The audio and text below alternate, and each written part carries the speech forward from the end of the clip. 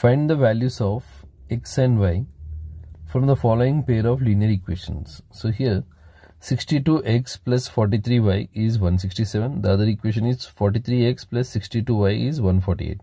See, if you'll observe here, the coefficient of x is 62. In the next equation, the 62 is coefficient of y.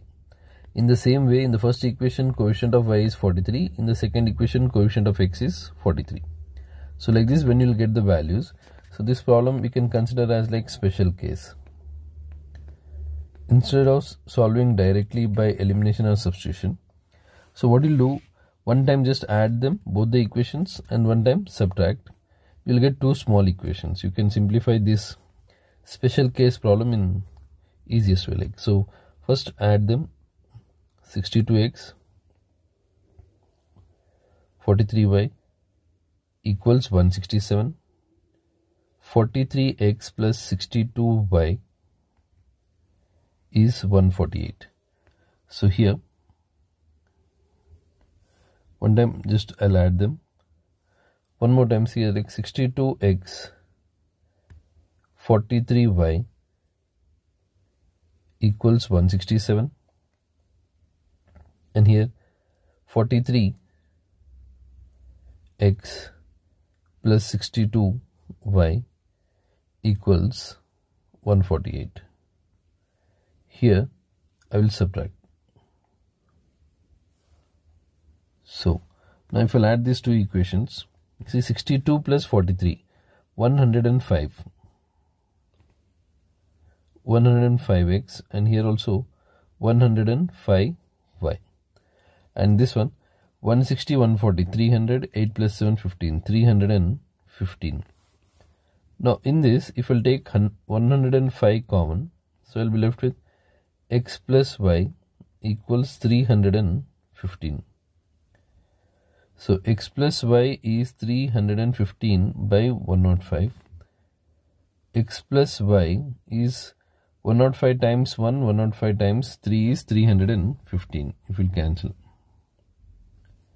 this is one equation now. Now here 62x, now I'll subtract. So here, so 62 minus 43, 62 minus 43 is 19x. 43 minus 62 is minus 19y. 167 minus 148 is 19. So here, if we'll take 19 common, x minus y is 19.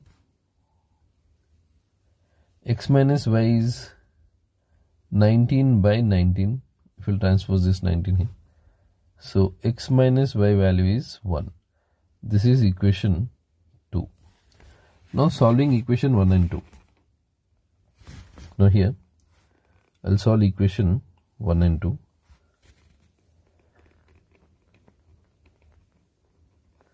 Solving equation 1 and equation 2.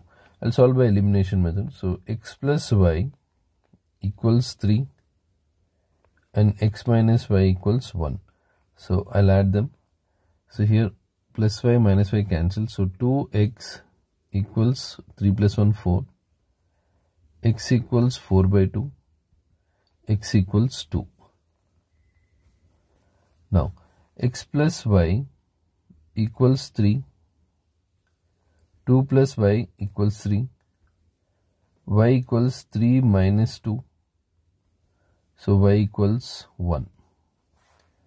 Therefore, x equals here,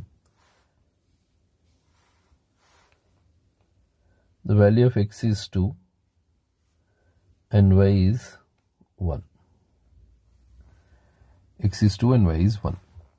In this way, we can solve these special case problems.